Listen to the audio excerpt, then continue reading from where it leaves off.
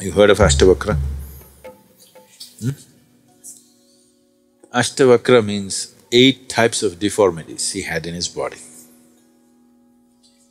He was born this way because he was cursed by his own father when he was in his mother's womb. His father was also a very famous sage and a great scholar, acquired many things, we don't know how many lifetimes. When the wife is pregnant, it's part of the culture that when a woman is pregnant, she must hear all the scriptures and all the good things and knowledge because she should not hear wrong things, negative things. She should hear nice, pleasant music, she must hear good things, people read Bhagavad Gita to her, Vedas to her. Whether she understands or not, it doesn't matter.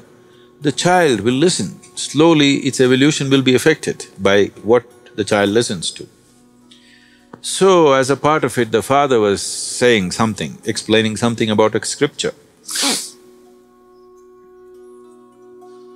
Then suddenly they heard a voice disagreeing with what the father was saying. The child from within the womb said, "No, that's not it, you didn't get it right."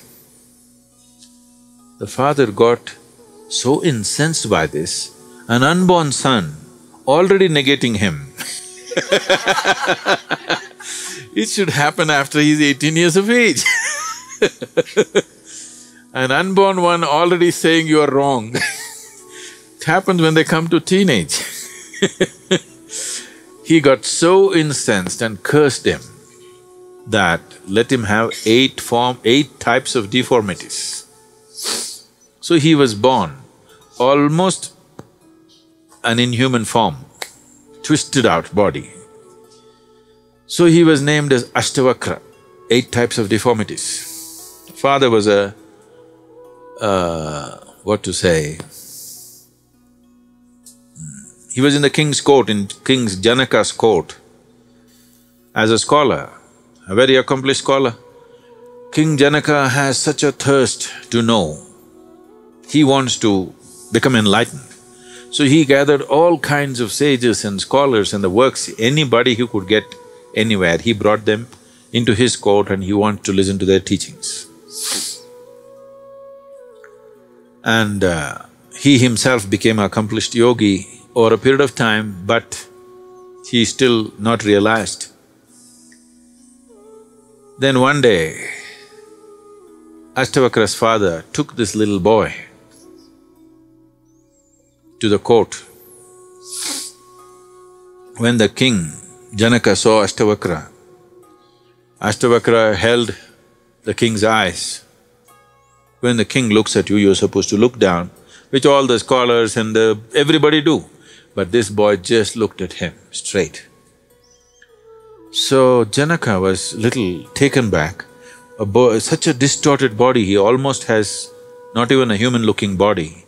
But the boy's eyes were such, he just stared at the king and said, "All these scholars who are sitting here, with all due respect to all of them, none of these people, including my father, will be able to give you what you're looking for." The king was flabbergasted, this 8 or 9-year-old boy saying this to him, and his father wanted to nuskify him because this fellow has this habit of saying these things right from the beginning. Then Ashtavakra, at the age of 12 or 14, he left the family and went into the forest. One day King Janaka went hunting with his retinue of soldiers and the works. And in the heat of hunt, he got separated from the soldiers and he got lost in this forest. Then he found Ashtavakra sitting in the jungle. So King Janaka, sitting on his horse, looked at him and said, "You are here?" He said, "Yes." And Ashtavakra, in his own way, said, "And it's me who has drawn you here, from your people, away from all of them. If you're willing to just take instructions from me, I'll get you there, what you're looking for." So King Janaka wanted to ask, "Did you see any of my soldiers? Did you see any of the royal retinue around?" because he wants to find them and go back home. So Ashtavakra asked, what is more important for you? What you've been claiming all your life that you want, or you want to find your way home? Which way is it? This hit the king so much. He said, no, that's the only thing I want, I don't care whether I go back to the palace or not. And he wanted to get down from the horse. He took one leg off the stirrup and he was up, one leg here. Ashtavakra said, just stop. Stop right there. When he was just getting off the horse, he asked him to just stop there, stuck in an uncomfortable position on the horse like this, one leg up, one leg in the stirrup. He said, just stay there.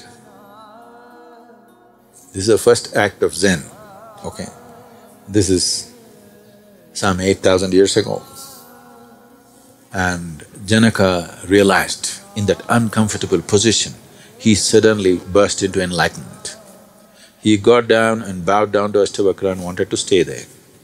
After a certain period of time, Ashtavakra said, you go back to the palace. King Janaka said, no way, the palace means nothing to me, I am not going back. So Ashtavakra said, the question is not about whether you want to be a king or not. The people of this nation need an enlightened king, so you must go. So he sent him back.